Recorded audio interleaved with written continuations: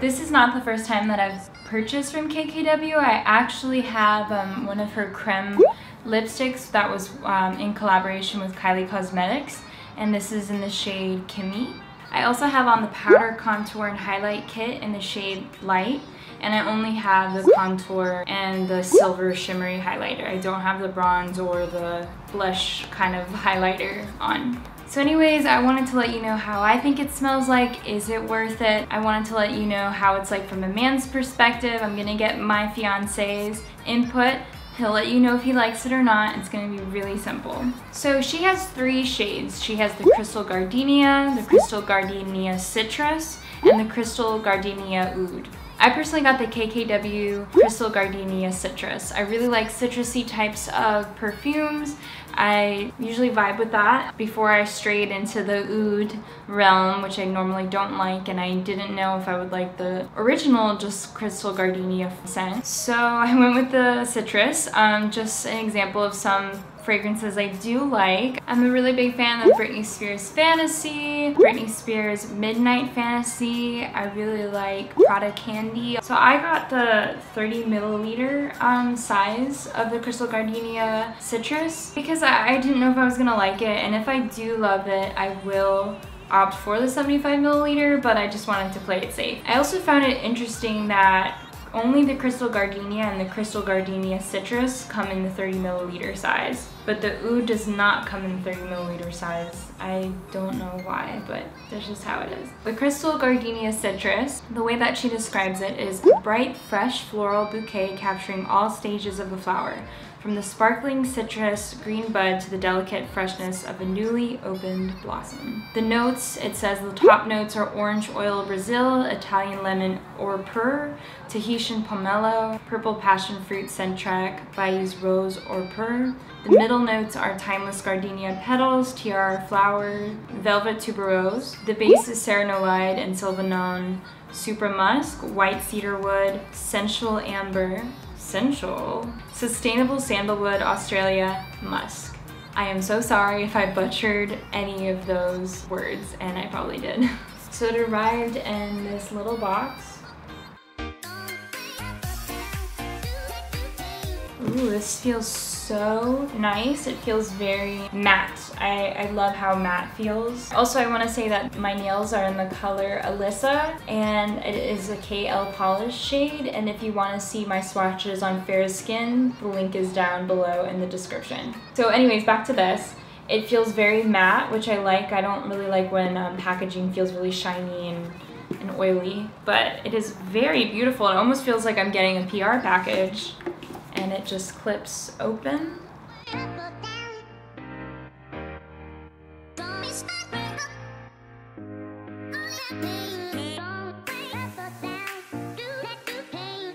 Now, I personally do not believe in crystal healing. I don't know, just like coming from a STEM background, I actually graduated with an environmental engineering degree. I tend to be very skeptical about a lot of stuff that doesn't have a lot of scientific base behind it. But I will say that I really love the story behind this. Apparently Kim Kardashian West turned to crystal healing in order to get over her PTSD from the Paris robbery. And I thought that that's really like impactful, it was really powerful. I felt like this really embodies the struggle that she went through. So you know what, I think that that's awesome. I'm willing to look past my skeptical nature and just admire the product for what it is.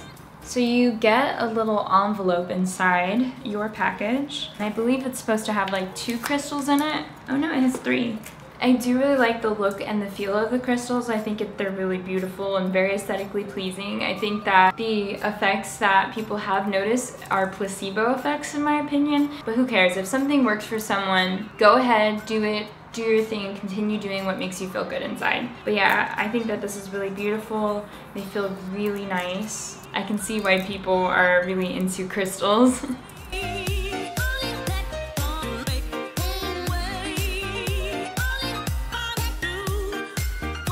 I don't know what rose quartz claims to do in the crystal healing world, but it actually does come with a card that explains that. Now on to the fragrance. Even like the plastic that she used is so sturdy and durable. Like what the heck? Girl, she's so smart with her packaging. Like the way that you get it out is you, I don't know, toggle some sort of ribbon system and then you get your fragrance. Girl, I cannot get this fragrance out. There we go. Whoa. So I know that it is not supposed to stand up because it is supposed to mimic a crystal. Like this mimics the rose quartz crystal, and I think that's really beautiful. I don't personally have my fragrances standing up. I actually have them laying down in a drawer, so it'll be good for me. First impression, it's very, very beautiful to touch. It feels, wow, it is like it's getting my fingerprints almost instantly, which is kind of crazy.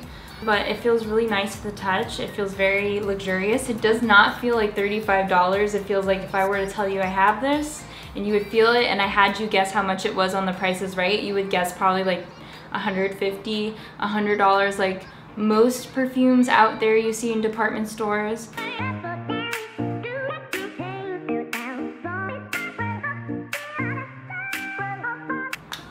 Alright, so it's kind of hard to open. It's a little bit more difficult to open than I would like. But I still really love the concept. I think this is really innovative and very creative. Okay, I'm so scared to see how it smells. I really want to love it, so we'll see. So I'm going to spray it here on my wrist. I have no perfume on today. I kept it bare. It does smell good, but I will say that this is not what I thought it would smell like. When I think citrus, I think orangey smells, like hitting you at the top. I really love citrus. I feel like if you name your perfume with citrus in it, I should smell it and be like, citrus, you know, immediately. But when I smell it, and you know, again, I'm not a perfume connoisseur. I'm just your regular layman and doesn't really distinguish notes. So if you're a perfume connoisseur, you are definitely probably able to pick it out. I'm not. I definitely do smell sandalwood. I don't know, but at the same time, this perfume doesn't smell different. And I don't know if you have this problem, but when I smell a bunch of perfumes and like testers and stuff like that in magazines or in person, I'm always like, this smells like every perfume that I've smelled. And this does. It smells like those really girly perfumes that they sell you. I just thought that citrus would smell more orangey. On a scale of 1 to 5, 5 being I love it, 4 being I like it, 3 being I'm neutral, 2 I don't like it, 1 I hate it, I am on a 3. I don't love it, and I'm not like, please get this off my body. But I don't think that I have any perfumes that come to mind where I'm like, please get this off of my body. So next up is the male perspective of this. Mike has a really good sense of smell, and he's like really picky about what he likes. So we usually kind of have the same taste though. So if I had to guess, I'm pretty sure Mike is gonna say he doesn't like it, and that is my assumption. So on my left hand is gonna be the base middle notes, and then on my right hand, I'm gonna spray it and have him smell the top notes. Pretty good. Okay, this is the top notes. And now what about the base middle notes? It's okay.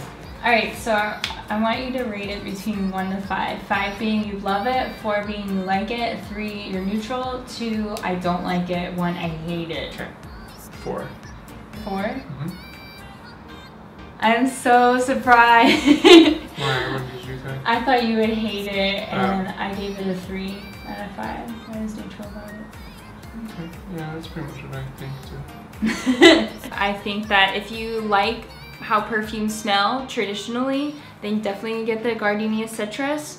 I kind of am scared to see how like the oud and just the Crystal Gardenia smell like. I thought this would be the fun one, so I don't think I'm gonna venture out. I don't think that I'm gonna be using it a lot, despite how beautiful the product is and how beautiful the packaging is. I'm so into that.